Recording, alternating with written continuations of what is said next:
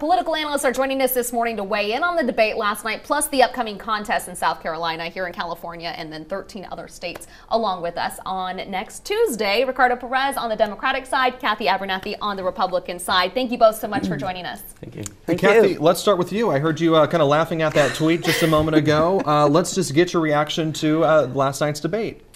Well, several things hit me. One, Bernie Sanders, first thing he's going to do is legalize marijuana, and then he's going to make sure that Hispanics and blacks run marijuana shops. I mean, is that his goal for people? You know, President Trump talks about employment and how low the unemployment is for those minorities. But could they maybe become scientists or doctors or teachers? Running marijuana shops is the goal. I mean, I guess all these years, Bernie Sanders has been pushing them to own, cigarette shops and liquor stores. I thought that was really pathetic that was an agenda item of a candidate running for president of the United States to make sure our minorities run marijuana shops. But that's where this group is. I also thought it was something else to hear that they're all worried that Kevin McCarthy might be Speaker of the House if they run someone like Bernie Sanders. I thought that was great news to hear. We did hear Pete Buttigieg talk about that last night, yes. All right, Ricardo, I just want to ask you, right now it's looking as if Klobuchar, Buttigieg, and Biden are all trying to vie for that more centrist vote on the Democratic Party. If they all stay in it, does that give Bernie Sanders a clear path to the nomination? It could, actually, because it's splitting the vote between the three moderates. You know, when the more candidates we have, the less chances that any of those one are going to get ahead. I think for the most part, though, Senator Sanders' agenda is something that a lot of Americans can get behind. It's energizing a lot of the electorate. It's bringing out new people, young voters. So I think that, at the end of the day, Senator Sanders might still do well. A lot of, though, Democrats fear that he could be a danger to down-ticket Democrats if he is the nominee for president. I'm not entirely sure that that's necessarily true. Again, the agenda that we're seeing with Senator Sanders is one that is going to bring out new people. It's one that is going to provide Medicare for all. We're pushing for having everyone insured. And in fact, it's going to be a way for us to save money if we have single payer. Now, we've got Super Tuesday coming up in less than a week now. That is going to be, there's a lot of states up for grabs here. About a third of the country is going to be voting on Super Tuesday. Do you think that Biden has a chance of going on, continuing his campaign if he does not do well on Tuesday? If he does not do well, he probably won't have really good of a chance. He's banking on the fact that he has a strong support group in African Americans in South Carolina, and I think that's going to be the true test. If he doesn't do well on Saturday in South Carolina, I'm not sure that he can do well on Tuesday. Okay. I got to ask you really quick because we do have Super Tuesday coming up, and there's a lot of, this is going to be one of the big tests here in this primary. You've got on the stage, you had candidates last night talking about, I mean, even Amy Klobuchar was talking about how divisive the party was up there, and talking about how if the Democratic Party continues to wrestle with each other, then Trump is going to be elected for 4 more years. So you have someone who is more of a moderate, seen as more of a moderate, and then you have someone like Bernie Sanders, Elizabeth Warren, who are more left-leaning. Do you think that President Trump has more of a challenge if someone like a moderate goes up with him, against him in the November election?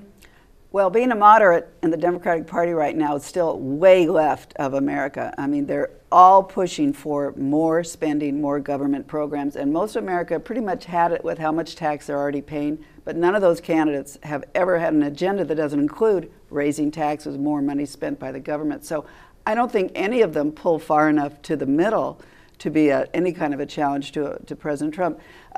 Also, I think that some of the landmark symbols of the Democratic Party has been abortion. Wasn't it interesting last night that Elizabeth Warren, who's an advocate of it, paid for by the government, free and safe for everyone, complaining that one of the candidates brought up the abortion option to one of their employees, and she's making that a big, but that's been a landmark of the Democratic Party.